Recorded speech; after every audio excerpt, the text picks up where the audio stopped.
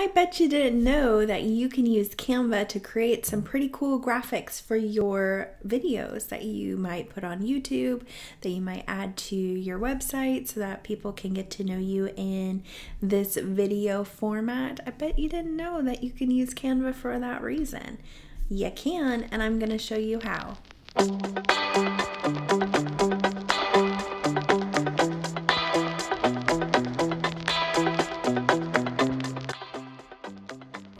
Hi, my name is Amanda. I am a web designer and consultant for creative business entrepreneurs to help them get their creative genius out into the world. If you've never been here before, welcome. I'm glad to have you. If you want to hit that subscribe button to stay in contact so that you can get new videos from me 3 times a week on Mondays, Wednesdays, and Fridays, just hit that little subscribe button down below. And let's dive into using Canva to create graphics for your videos. Here I am in Canva in a couple of things that I've already created that I just wanted to show you really quickly before I showed you how you can make some of your own. So here is a tip thing that I created so I could add each number for the tips that I use in my videos, and I already did this up to number 10. Basically, I just grabbed a triangle from the elements and the shape section, and then I changed the color to be one of my brand colors. And I stored the brand colors because I have Canva for Work and I pay $12 a month. I was able to store those, and I was able to upload the premium font that I got from Creative Market, so that way I could use my fonts in anything that I create on Canva. If you wanted to make it really well branded whenever you're creating something for your videos, make sure that you pay for the Canva for Work. It's $12 a month or $13 a month, so it's not too pricey. It allows you to do these extra things that really takes your stuff a little bit further when it comes to really creating branded things for your website, for your videos, whatever it is that you're creating. So basically all this is a triangle with some words layered on top. Pretty easy. And then when I go to download, I just make sure that I do a PNG and have a transparent background, so that way it doesn't have this white portion here. So that's all you really have to do when it comes to download. Over here, I also created a button that says subscribe that I use. And again, I used elements and shapes, and I just grabbed one of the shapes that is shaped like this. So you could use anything if you really wanted to. So you can see as you look here, there are a bunch of shapes that you can use to make things, and you would just choose the ones that you like and use that to make your stuff for YouTube. So let me create a new one. So I'm going to go in here and I'm just going to go to use custom dimensions, and I usually try to make it like 500 by 500 or something like that, depending on what it is that I'm creating.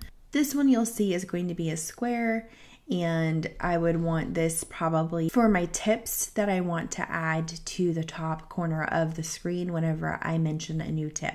So let's say you wanted to make a circle one. You would just come in here and you would grab the circle, and it always comes up with my brand color right away, but I can always change that. I have them stored in here, so I could change it to one of these other colors.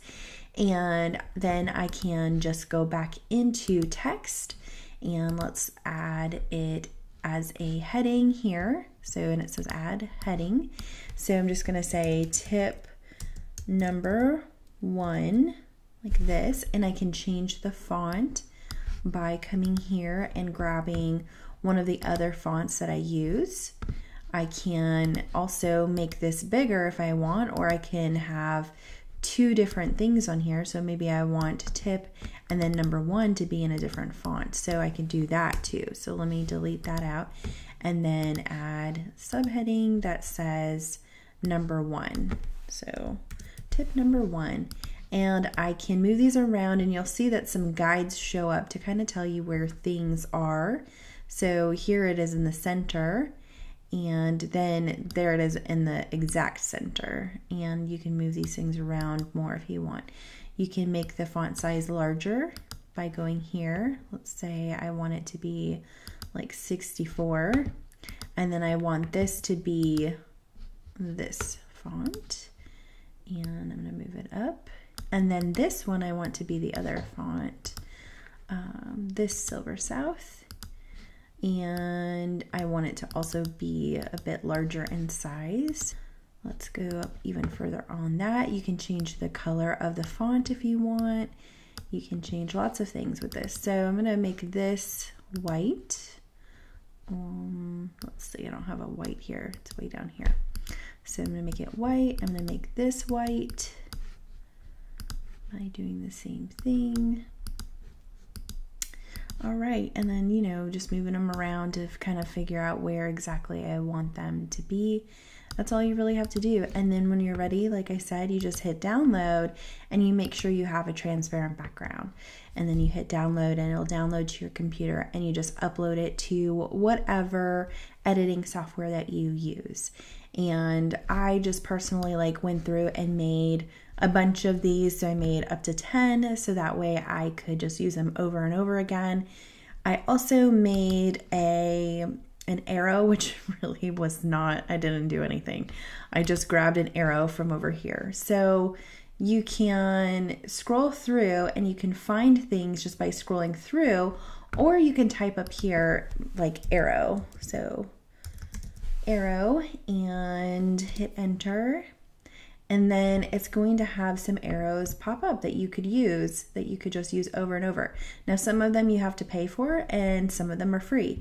If you just want something quick and easy that's free, then go ahead and use a free one. If you want to pay just $1, you could pay $1 and you could have an arrow that you really, really like, and it's not too pricey. So you can do all of that within Canva, or you could go over to Creative Market, you could purchase something there, and all you have to do is upload it here and bring it into your little work area here, and make sure that you save it as a PNG and make sure it has a transparent background. The same thing goes with the subscribe button, and I made this one of my brand colors, and then I had this font over top, and I downloaded it as a PNG and made sure it had a transparent background. That's it. It was super simple, took me probably 2 minutes to do, and then now I have that every single time. I made this, the size of this, so that it wasn't quite as tall. So these ones, you know, 500 by 500, it's quite, you know, it's taller, and I didn't really need all of that space above and below the button. So I made it, you can see here, it's 300 pixels by 120 pixels, and that seems to work just fine. So that's it. That's how you can create some super cute little graphics to go inside your videos. So that's it. That's how you use Canva to create graphics for your videos. I love to use Canva because it's quick and easy and takes really no time at all. And then it also saves my graphics so that I can easily change them for later. So I take those graphics and then I add them to my videos.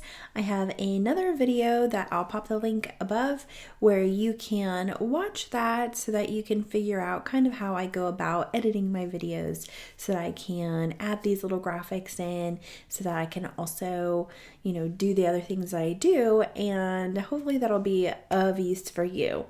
Thanks for tuning in. If you haven't yet, hit that subscribe button so you can see when I release a new video, and also hit the like button if you liked this video. I'll see you in the next one, and don't forget to stay creative.